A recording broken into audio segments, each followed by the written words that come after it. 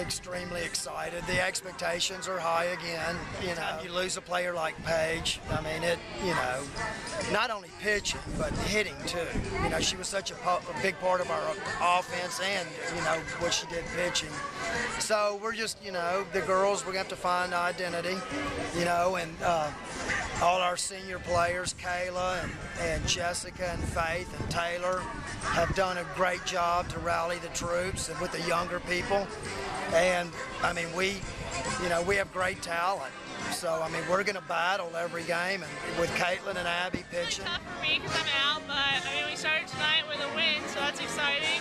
We're just working hard and trying to just do the same thing again. So, but I'm doing therapy and stuff, and hopefully I'll just start throwing overhand and stuff soon. So, I just found out that I get to throw a little bit overhand in like a couple weeks, so we'll see. It just depends like how it's feeling and all that stuff once I start throwing. So.